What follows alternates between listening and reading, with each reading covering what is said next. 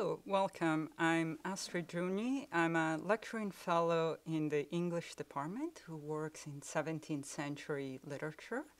And Hello, I am Sarah Conrad. I am an undergraduate student. Currently, I am in my second year of my program, and I am studying history and computer science. And I served as Dr. Giugni's research assistant on this project for the past year and a half now. yes, wonderful. So we're here to talk about a project that has started for the past year called Early Modern London. And I would like to start by thanking the Center for Computational Thinking here at Duke University for supporting this work and for hosting today's event. While only one of the students, Sarah, is present for today's talk, I also want to thank all the other undergraduate participants for this project, for the excellent work that they have produced this year. And in particular, I want to give a special thank you to Emily Geffard, the graduate assistant who has been working tirelessly behind the scenes to make all of this work. So first of all, just so you know what we're planning to do today, I'm going to start by giving a bit of background on the project, how it started, what is the theoretical historical questions that we aim to answer. And then Sarah and I will go into some of the details and the key results of the project and the methodology that the group employed throughout this year. I do want to warn that the project is still ongoing and the students are still working hard to produce a website that will be up and public by the end of the term. So some of the results are still a little bit rough in the edges, but they'll get there by May. In addition, I would also like to say that while the specific topic, early modern London and the printing industry in this period, is tailored for this project, the overall methodologies and time period of research has been really developed over several years using methodologies that have been supported by Data Plus, the Information Initiative at Duke, and Best Connections. So I want to emphasize that I would not have been able to train and direct this fantastic group of students if I not had received the support from across Duke University.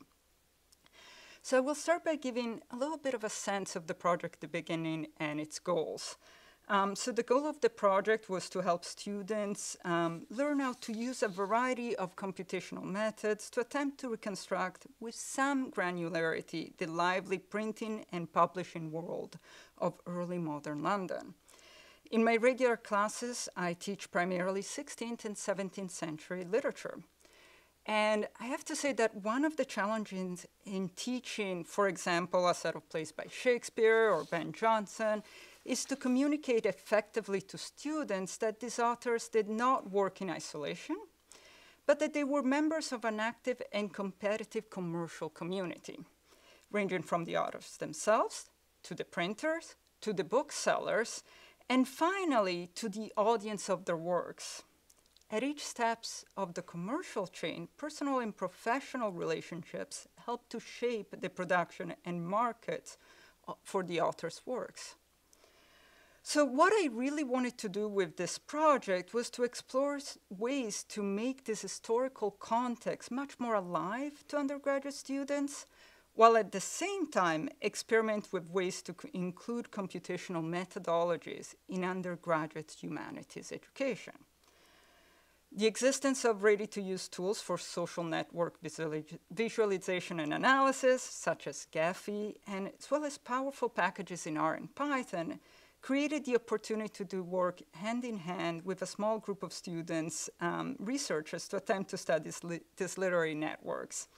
And I'm actually sorry that I sort of tripped over a small group of students because I was thinking that I would work with 3 or 4 students for the course of the year. It turned out to be a group of over 9 students. Sort of some people moved in and out of the project over the year.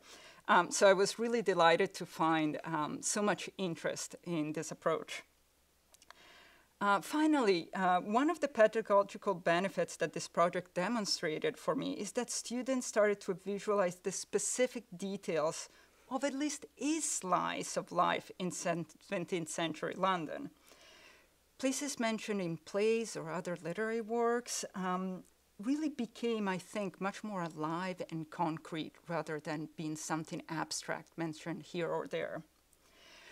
So why London and why printing networks out of all the other possible topics in early modern literature? Well, to an early modern visitor of London, what would have stood out was the commercial activity of the city and its dense population, which at the turn of the 17th century included around 200,000 people. In this period, London was by far the largest and most popular city in London, and in all of Europe, it was only second to Paris and Naples. And it was growing at a rapid pace. These demographic and economic trends mean that London's literary and publishing, more general, productions had a substantial audience. So even though the actual number of people involved in the production of this work was not particularly large, we had at different times in the first half of the 1600s, 27 to 30 printing presses active at any given time. The audience was large by contemporary standards and eager for new works. So to make sense of what I will talk about as we get in details of this market and industry, I will need to give a few key definitions about the book trade in England in the early modern period. So please bear with me. I will keep the definitions at a basic level for the sake of brevity. But I promise they're important. So first of all, what you see right now on your screen is a page from a work from 1618, and it's the title page. And this is sort of one of the things that we worked extensively with this project. So let's look at some of the information that we could get out of this work. Of course, the title, potentially the author, though here it's somebody who's anonymous, is using a made-up name. We know from historical research that it was probably the playwright Thomas Middleton or potentially the playwright Thomas Dekker. But we can find out the publisher. So by looking at the bottom of the title page, you can see that it was printed by E.G. for Lawrence Lyle. Now, Lawrence Lyle is a publisher in the early modern sense, which is a little bit different from the 21st century sense. So a publisher is somebody who bought the original text of a work for printing, so would go and buy the manuscript. They were also the person who had to deal most directly with clearing a text for publication with the mechanisms of preprint censorship.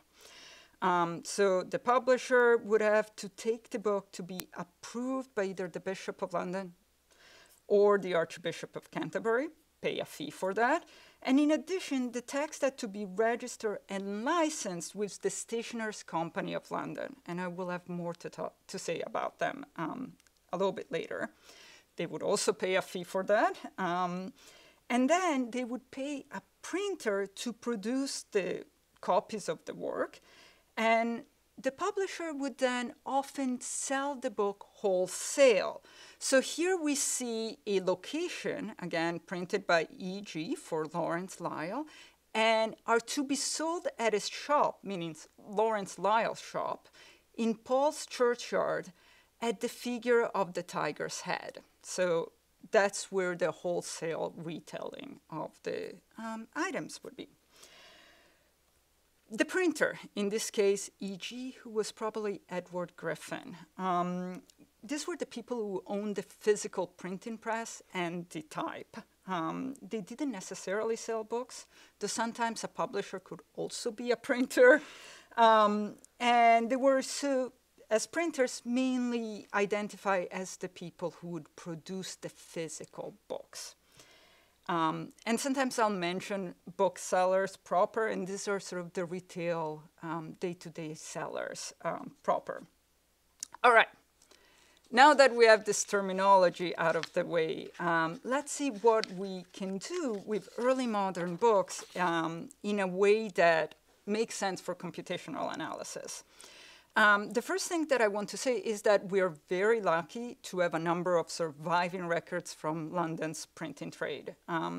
And these are the records, and we're going to use 3 digitized databases that form the basis of this project. I will start by describing the databases that were used for the project, and then we'll get into the details of data cleaning and the project itself. So first of all, and this is the database that Sarah, along with Henry Gusses, worked with starting in the spring of 2022. We started with the Stationers Register online. So first of all, this is the register of the Stationers Company of London.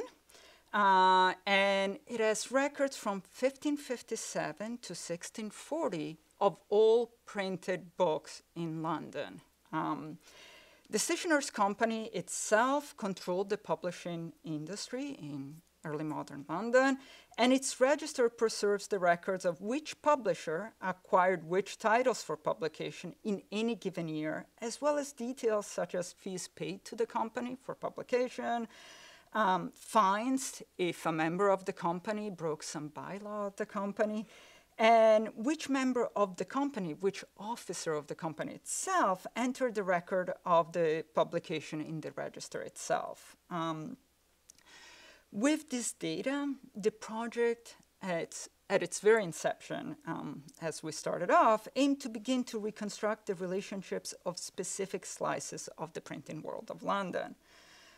We're lucky to have a copy survive from the 17th century, and we're also lucky to have a digitized version. And if you look at the image on your screen, you can see the sort of portal to the Stationers Register online. As you can see, it's one entry here from the 3rd of January, 1606. The publisher is Nathaniel Potter. You can see the entry transcribed from the original register, and then you can see a few other bits of information. As I said, the fee, for this case, 6 pence, and then the master and the wardens of the company itself at the end. On the other half of the screen, what you'll notice is what was actually crucial for our work, which is the XML version of the register entry. So what you see on the right-hand side of the screen, it's the exact same entry as what you see on the left-hand side of the screen, but in a way that we could actually import into our tools. So this was one of 3 databases that we used, and sort of the first one. The problem with this database, and the reason why we moved on to the others to supplement it, is that oftentimes the entries are very short and leave out some details. They might talk about Nathaniel Potter acquiring a number of works without specifying every single title or author. So it's hard to get some of the granular details that we really wanted to have for the project. So to supplement this information, we went to a ProQuest database called Early English Books Online, and I'll be referring to it as EBO. EBO is actually a mid-20th century database. Originally, it used to be in microfilm and microfiche. So what you see on your screen here is a scan of an original microfilm image of a title page of a work. Obviously, this has been digitized, and I know that the images are small. I tried to cram everything on one slide. But what you can find online, which is fully searchable, is copies of the images of the microfiche, which have been cleaned, made much easier to read. But also, for a subset of this text, a fully transcribed by hand version of the work done by the Text Creation Partnership. So sometimes we refer to just EBO TCP. So some of the major points, and sorry, finally below here, you will see the XML version again of the text. But some of the major points about EBO as a database and why it's so useful for us. Well, first of all, the high quality scans themselves, which cover works in English from 1475 to about 1700. And the facts that starting in the year 2000, as I mentioned, the Text Creation Partnership digitized and transcribed about 60,000 XML encoded text and added a clear way of extracting important metadata. And so I'll mention what we have been using from the database, but there is a wealth of information that can be pulled out of EBO-TCP. The title of the work, of course, the author if known, publisher, printer, date, and location of publication, and further classifications such as genre and further information sometimes about the author. Now, the tricky part is the question of location of publication or wholesale location. I'm going to just go quickly back to the previous slide, a couple of slides up, sorry. As I mentioned here, you can find the location for wholesale of the publisher's shop advertised on the title page of the work, but not in any way that would refer to easily findable locations in modern London. We don't have addresses in the way we understand them in 17th century London. So for instance, this particularly nice entry is Paul's Churchyard at the sign of the Tiger's Head. Now, Paul's Churchyard is St. Paul's, and the churchyard is just the outside. And that is still a visible, existing landmark in London today. We're not always that lucky when we look at 17th century locations. So what we had to do is to use our sort of third data set, which is a 1561 map of London, known as the Agus map, though this is due to a spurious attribution to the a spurious attribution to the surveyors Ralph Agus.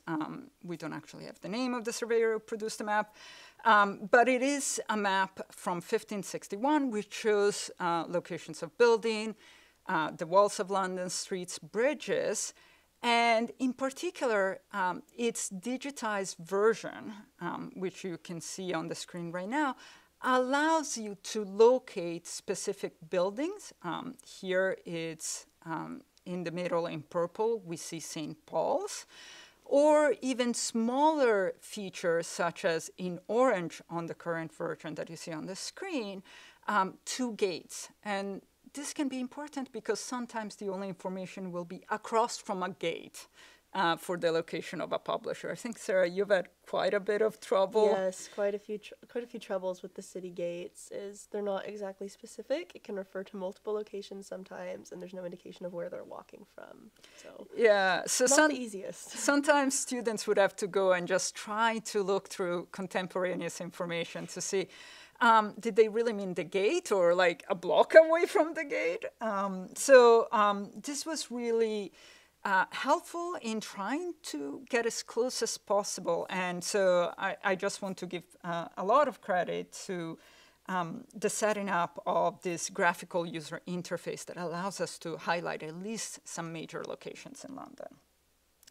So as you can see, the students had to work with an incredibly rich amount of data across 3 different databases, but this is also means that they had to find ways to coordinate between 3 different types of information that was encoded in different ways. And even in their digitized modern versions, these data sets were created with very different purposes in mind, which didn't match our needs necessarily. So they had to find ways of cross-references that sort of made sense of these differences.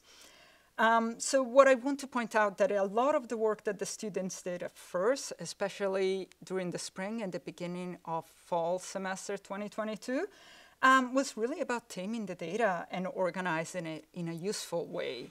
And I want to also say that useful really changed as we went through the project and found out limitations of certain approaches and tools so that they had to go back and rethink. So what I'm going to do is actually bring up some of the examples of extensive data organizations, a lot of spreadsheets that the students did. So just starting with informations about a title of a work, a partnership between publisher and printer, sometimes a couple of publishers. In any additional information from works, students started organizing through a series of shared spreadsheets where they started coming up with conventions for resolving inconsistency. So if a work was entered with one particular title in the stationer's registry, but a different one for publication, and it was a play, what sort of decisions could we make about should we use the title as it was possibly performed or the title as it was printed? Which direction should our data collection go? And so, by the way, before I move on to discuss the next step of the project, I will say that I will not be able to cover all the work that these amazing students did, but I just was constantly impressed by their determination to keep sort of organizing this data. So I'm going to give you two quick examples, and I'm going to focus on some of the different types of data organizations that we had to do for different methodologies and goals. So what you see on this slide, and I'll give you details view in just a second, it's essentially two different spreadsheets based for two different subgroups in the project. As students started digging further into the data, I think pretty naturally, but based on interest, you guys started breaking up in different subgroups, right? It wasn't forced, I think. No, it wasn't. I think it occurred pretty naturally as we noticed that there was always going to be people looking at the social network itself in terms of who knew who based off of who was publishing with who and who was printing with who, whereas the actual physical location was going to involve some more ArcGIS work and other forms of geographic attribution. And then there was, of course, the text itself of the plays we were working with, which sort of lent more to sentiment analysis or looking at ways in which words are used and in what contexts. Yeah. So I think, students' own background, sort of interest in terms of computational methodology, as well as the history, dictated who worked with whom in the group.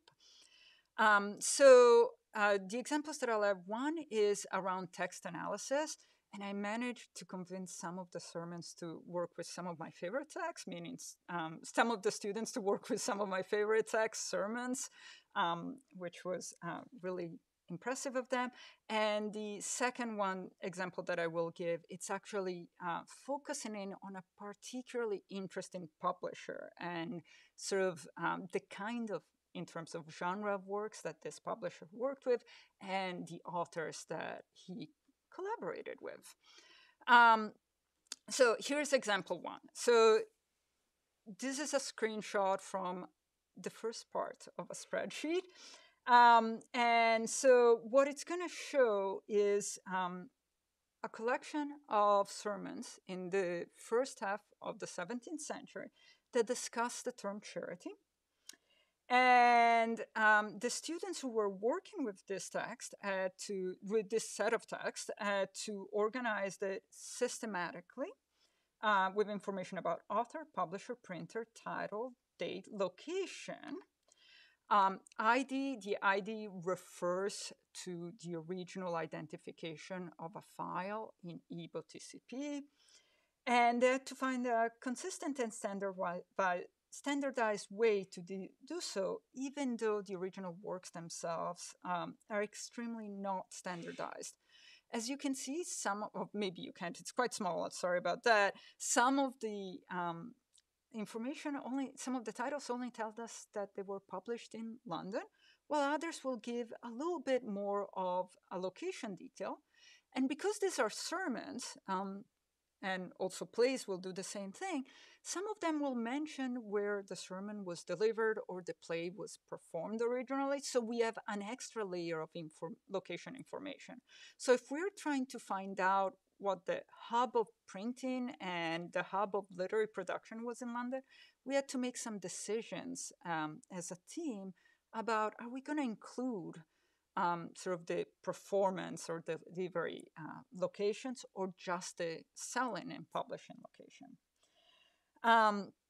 For the next one, which was for network analysis, and Sarah, once I finally stop speaking, will give you some details about that, is focusing on Oakes, whose last name you see two different spelling. This is pretty common from the period, who's one of the center publishers in our period. And Oakes here stands for Nicholas Oakes, but he's also the father of another publisher, John Oakes. So sometimes we would be able to tell the difference between the two. You would have publisher being Nicholas Oakes or John Oakes, or Nicholas and John Oakes. Sometimes we would just get the last name, and we had to guess or do our best to figure out, based on the time period of the publication, whether it was the father or the son involved with that particular title. And sometimes they would be paired with a longtime partner, John Norton, also a member of the Stationers' Company of London. So I bring up Oakes as one of our main examples because he was one of the key publishers of some of the most important poets and playwrights in London in the period. He worked with Shakespeare, Ben Jonson, Middleton, and Dekker. So having somebody who is such a key figure as a starting point for an analysis of a network of publishers and printers in the period, we thought would be a good way to start diving into sort of the commercial and personal family relationships here. One of the things that we started noticing, and you can start seeing here based on sort of the keywords for genre and type of work, and in this very colorful column, is that while Oakes was working with famous playwrights and poets, we also see him publishing religious works or translations.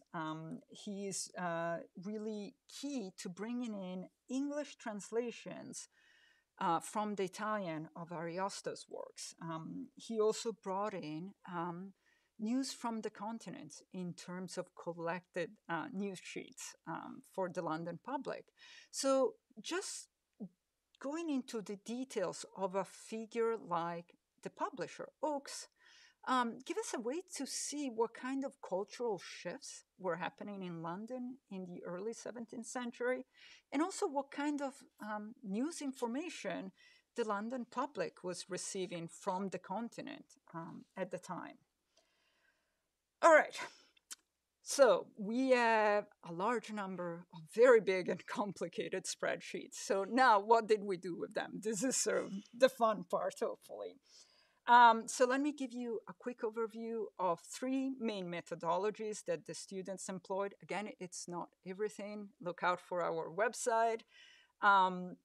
And then Sarah, at the end, will drill into the details of network analysis. So let me start very quickly with network analysis.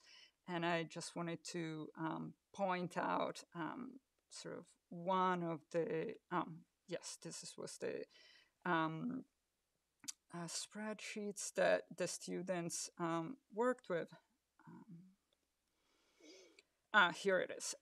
So once we started clearing up some of these details, what the students started doing is to trying to analyze these networks in details. And so most of this work was preparing this data for the network visualization software, Gephi.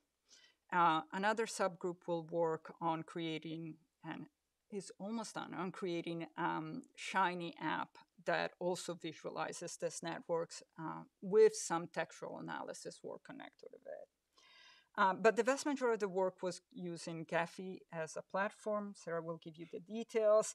But what it really made possible is to really connect publisher to printer to authors, and trying to find sort of who are sort of the key network nodes of this period for publication of the most important theatrical works in London. So in addition to that, in sort of trying to get the sense of the networks, we obviously wanted to think about the content of these works themselves. And this is where textual analysis came in for us. So as I mentioned at the beginning, this project is connected to a much longer interest and research that I've done with undergraduate and graduate students on textual analysis of early modern text. One of the things that we wanted to do here is to build out of the methodologies for natural language processing of early modern text and trying to drill in on how to adapt what are really techniques designed for 20th and 21st century text to sort of the vagaries of early modern English. So some of the problems that we might encounter is that, as any of you who might remember reading a Shakespeare play will probably sympathize with, early modern English is not standardized in spelling or syntax. Words often have different, if related, meanings from the ones that we might currently use. And a sentence can often be very difficult to parse for readers of modern English, and therefore for the methodologies that have been developed for modern language analysis. So some of the questions that we might have, even before we get to what this slide is showing, some of the really complex questions of metaphorical language. Is a word being used in its sort of everyday sense, or is it being used as part of a metaphor? Here I'm looking at the words poor and rich, which makes sense in a highly commercialized society. Do we mean being rich as having a lot of funds, or do we mean being rich as a sermon might by using 2 Corinthians 8, for your sake he became poor, that ye through his poverty might be rich? Here clearly the word poor means poor financially, but rich means not wealthy financially, but spiritually or religiously rich. So this is sort of like a high level problem that might persist in contemporary English. But even before we get there, we have to deal with something as simple as, are words spelled in a way that something like a topic modeling package in our Python might recognize? For our approaches, we really treated the text as collections of words. So a lot of our analysis was dependent on being able to correctly count up how many times a text might mention a specific word. So to take an example, imagine I'm looking at two texts that are discussing art in some shape or form, like visual art. One of them might be thinking about landscapes more, and the other one may be thinking about portraits. Well, to have a machine learn to distinguish between the two, it probably will approach it by counting how many times one of them mentioned landscapes and how many times the other text will mention portraits. Well, early modern English makes this quite difficult. Portrait may be spelled the way we spell it now, or it might have a Y, or it might have a V, or it might have an extra R where you don't expect it. So that means that a simple counting of how many times a text is mentioning a portrait or the word portrait might really give us some trouble. So in general, one of the things that I wanted to point out is that the students did try to work in a very sort of inventive way, as in the example here between poor and rich. To know that a word means something, we often didn't look at the word itself, but we might look at something that came like in sermons in the margins of the text would be the biblical reference. giving us a hint that here poor is being used literally in terms of wealth and money, and rich here is being used in a much more metaphorical sense. So we just had to be clever throughout on how to apply the standard natural language process and approaches. All right, finally, before I turn to Sarah, the last approach that students did was to use all that wealth of information that we gathered about location to try to figure out if we could spot sort of the center of gravity of publication and book selling in London. Some of it is already well known even before our project. It's fairly well known that the places around St. Paul's Cathedral and its churchyard were really the hub of the book trade of London in this period.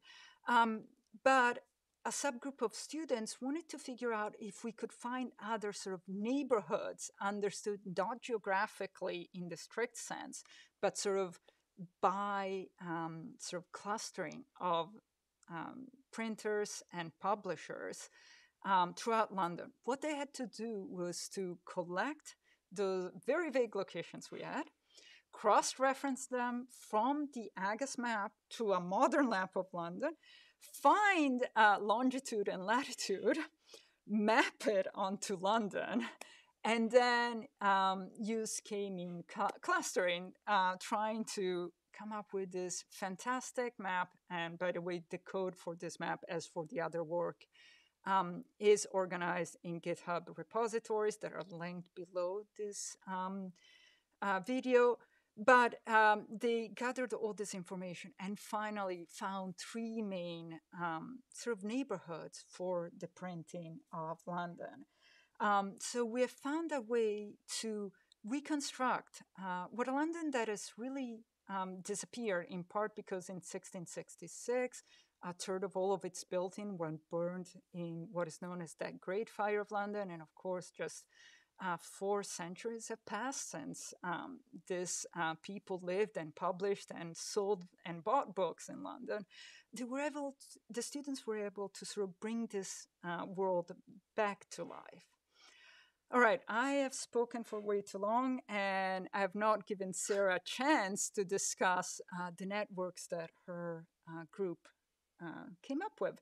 So I think we'll shift to her screen and her work. Yes, so if you look at my screen right now, what I have open is Gephi. Gephi, as Dr. Giugni mentioned, is a data visualization program. It's a Java program. It was created in about 2009, so it may look a little bit dated, but it is functionally the best thing we still have for this kind of work. So what graph analysis, or social network analysis rather, centers upon is this idea of nodes and edges, which if I show you at the data laboratory in Gephi, you can see that there's this edges spreadsheet and then there's also this node spreadsheet. So a node would refer to like a person, a place, or a thing that you're trying to identify, whereas an edge would be a connection between two different nodes.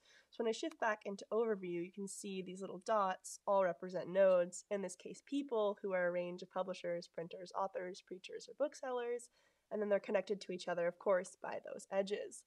So in terms of making decisions along the way, it took a lot of work to even get to be able to do this kind of analysis in the first place. Is number one, if you see all these names here under like the label section of the spreadsheet, is language itself was not standardized, nor were spellings of people's names, which you would think is a bit odd because wouldn't someone know how to spell their name? Not always the case, as she showed you with Oaks versus Oaks. There was an A in one of them, whereas the A was missing in another. Is first and foremost, before we could even like piece together who was publishing with who, we needed to make sure that one, this person in this context was referring to this other person because the spelling was a bit off. Sometimes people just leave their initials, as like SS was a very famous printer, Simon Stafford, and Ebo had attribution to his name, but we had to dig through those records and sort of re-verify based off of who else he had published with, was this consistent with who he knew in the network. And then also sometimes there would be married couples that we had to worry about, such as Edward and Elizabeth Aldi were a set of printers, and then sometimes we come across a work that says E. Aldi, and we have no idea who it is, but as long as we link those two people in the network, we can sort of understand that they're interconnected in some way, whether it be the husband or the wife. So first we had to standardize all of the names. And getting these names was a very long and arduous process that involved going through about 6,000 entries first on Ebo, then putting them in a spreadsheet, and then finally being able to boil them down to publisher, author, printer, connecting those three people, and then plugging them into Gephi. So that was quite an arduous process. That took about, I think, 6, maybe 7 weeks to even get to the point where we could put this into Gephi. Then we also have to worry about how are people connected and how are we going to sort of weight or show their interconnectivity. Is that printers and publishers were likely to know each other because the publisher would go to the printer and say, I want this many copies on this day, and this will be its publication date. Whereas the author may not necessarily know the printer. So we had to make a decision, are we going to connect authors to printers, even though we don't know if this social relationship existed? And we made the decision to go ahead and do that just because we were trying to see if any correlations emerge between who was printing with who, and that depended on the author or not. And then even coming up with these names is we made the decision to go for the most famous sort of early modern writers from this period, except for Shakespeare. This I say the work we did is notably Shakespeare-averse. Is I think one of the next steps most of us listed was we need to incorporate Shakespeare in this network because he was the head honcho, sort of what was going on at the time. So we had to make a decision of what printers were we even looking at, and that was based off of the authors we chose, which was a collection of about 10, I think, very famous early modern writers, but no Shakespeare. So, and then we had to attribute printer, publisher, author, bookseller, preacher, because in Gephi, if I hop over to overview, you'll see these different colors sort of represent who these people were. And that can just sort of let us know who's publishing with who, and all these really big dots that you can see. Most of them are authors except for Nathaniel Butter, and that's because the work that we did was sort of a mix between the Stationer's Register and Ebo. And as Dr. Giugni mentioned, one of the problems with using the Stationer's Register as a historical source is that it doesn't often have the names of authors included in terms of who's publishing what. You'll be lucky if you maybe get a printer or an author every now and then, quite rare. But what you can usually have is the title of the work plus the publisher. And then with that information, you can go and cross-reference it with Ebo. Hopefully it's in the database. And then you'll see who the actual author is, unless it's anonymous. In some cases that happens. And maybe you can use RStilo for author attribution, but we did not do that this semester. And you have to figure out sort of who was working with that publisher. So you have to backtrack many, many times and sort of re-verify things through the records as you're going. So the network you're looking at now is it's about 293 people total are represented in this network. Most of them are so small they're not even visible because they only published about maybe once or twice, and that's where we get into sort of the weight/frequency of relationships. Is we wanted to understand how do we show that some relationships were more important than others. When we look at this network, as you can see, Francis Beaumont is right on top of John Fletcher, and there's this huge sort of arrow between them. That's because they were listed as co-authors on nearly every work we analyzed in this process. And so when you see bigger arrows, the way we decided to measure interconnectivity, even though it may not necessarily be representative of how well people knew each other in real life, was based off of the frequency of collaborations they had. So if you had more collaborations with a person, we decided to weight it in Gephi so that it showed as a stronger relationship in the network. I believe that is about all of like the overall logistics in terms of how social network analysis worked for this project. Is again, many decisions had to be made along the way in terms of one, how are we standardizing things? Is this a fair relationship to represent? How can we represent this relationship? And sort of what does this reveal? And so the results of this, while preliminary, were quite cool, is that you see all this like mess in the middle. That's actually the most meaningful part of this graph. It's not these big clusters of one-off people publishing with the most famous author. It's that we get to see the ways different people knew each other. And then we also started trying to tie that, of course, the clustering, trying to see where people were based. That ended, I think, in disaster. Is almost everyone publishes in St. Paul's, and they don't specify at the sign of the tiger or the bull. And you're sort of left with a lot of questions about what was going on. But the social network itself was, again, relayed back to everything else that was going on, is that all three of these pieces, even though they're a bit disjoint, and it sort of worked most optimally for students to sort of split off into groups of 3 or 4 to really focus on one area, they, of course, were all connected as we're trying to answer these larger historical questions of what did London look like, who knew each other, how is it, who's competing with each other, do printers sort of toe that line between working with different publishers who are in competition? Is that we're beginning to see the hints of a larger historical picture just by using these computational methods. And just I have one more note, is that using this data is obviously, for any sort of meaningful computational analysis, what you need is a massive amount of data. Unfortunately, most historical sources are locked behind microfilm. Even if you have a TCP, like the lovely ones on EBO, there's a whole slew of problems that come along with that. So you really have to dig by hand before you can even clean the data before putting it in again. Thank you. Yeah, and I want to once again thank Sarah and Henry for being the first two students to start diving into this data. I cannot emphasize how much manual work they had to do at the beginning of the project.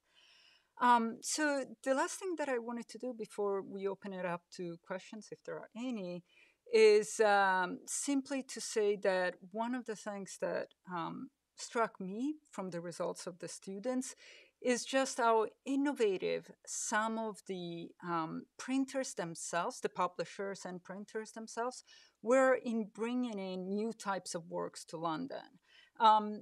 We often tend to focus, and rightly so, as Sarah mentioned, to the head honcho, like Shakespeare, or some of the other sort of people like Decker, whom you've heard mentioned quite a bit because he's such a productive playwright of the period, sort of the very well-known, the surviving books of the canon. But it really some of these publishers who brought in news books or brought in different types of works that were clearly going through a number of editions. They would often work with several printers to continue the same title, maybe in translation from another language. And as far as I can tell, this gives us a real insight into the kind of cultural shifts, the kind of changes in taste that the English, and in particular the London reading public, was sort of experiencing in this time period. What do you think, Sarah? I think it is really revealing, is especially when we look at number one, just I think a lot of like the preliminary historical research on this period has shown is that this was quite a small publishing industry at the time, is that our research also corroborates that, is that it's very interconnected. And we see this sort of burgeoning commercial culture as we have the sort of birth of early capitalism. But that's also reflected in the literature when we get into the text analysis, as you were talking about poor versus rich. But I remember one of the things that like puzzled us or sort of interested us the most was the use of credit. Is it sort of was used originally in terms of reputation, like to your credit, in terms of like sort of social capital, but then it became about actual financial capital as we start seeing it more and more used in text, often associated with the Royal Exchange's location, which is quite interesting given the clustering we were doing, is that they're saying to your credit financially. So we see that these cultural shifts are happening and they do have real effects in language that we can observe and corroborate with these computational methods. Yeah, and to what Sarah was saying, I'll share one last visual from my screen. And this is something that, as I said, is a screenshot from the Shiny app, which is still being sort of made live. It's not quite there yet. But one of the next steps that the project is thinking through is how to link the kind of network analysis that Sarah just went through in such lovely detail with some of the text analysis work that the students have done. So here we're looking at authors, publishers, and their works in connection with specific terms. So what I mean is this. So we can see how an author is linked to a publisher in terms of a network quite easily. Did they work together? Did this publisher produce something from this author? But another question is, do we see shifting language being brought over from one author to another and connected to specific networks of publishers and printers? Can we see how not just the language floats on the sort of medium of text, but how sort of conversation potentially or sort of sharing of different types of works through the same publisher and printer might influence usage from author to author? I think this is sort of maybe where we'll be moving as the project progresses over the next year or so. But it's certainly something that I'm interested in seeing. Well, I think this is all we have for today. Thank you. Thank you.